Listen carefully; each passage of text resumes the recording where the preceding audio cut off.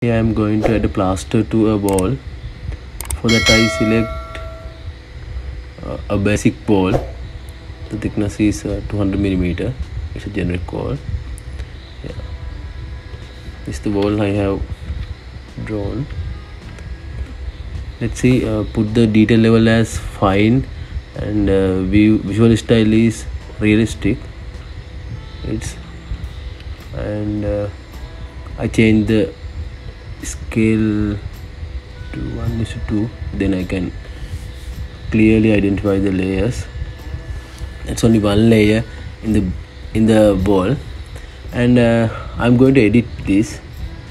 For that, first we have to click on the wall, and then we have to go to the properties window and then edit type.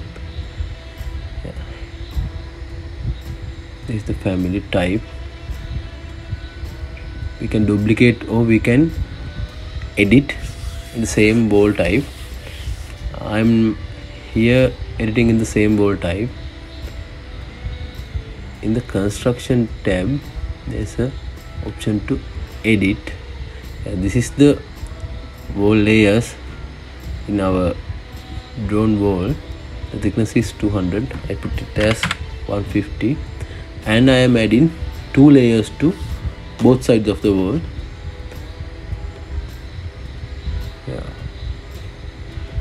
To make it as the outermost layers, I'm moving it to the upward, and I put 10 mm as the thickness of the layer, and I select concrete masonry as the material of it.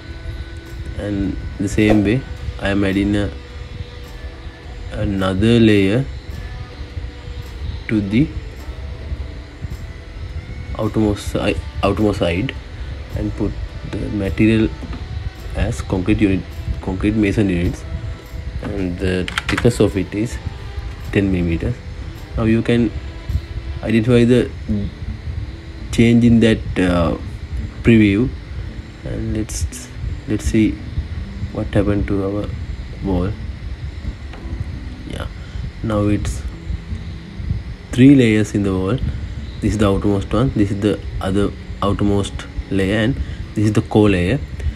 I will put the center layer as brick. Here by category I can select common bricks.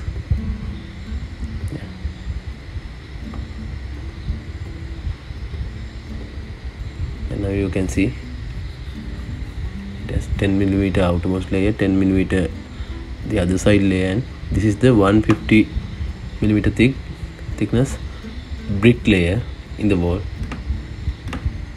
Like that you can add a plaster, or it may be another layer. Let's think, I can change the material here to anything of this.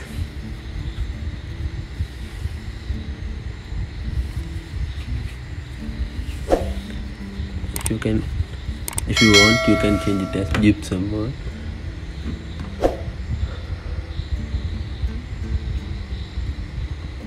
Gypsum board. Now you can see the difference in the realistic view. Now it's the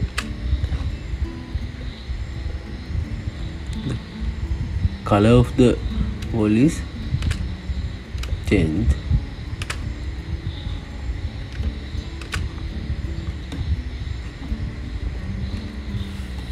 Like that you can add layers to the walls.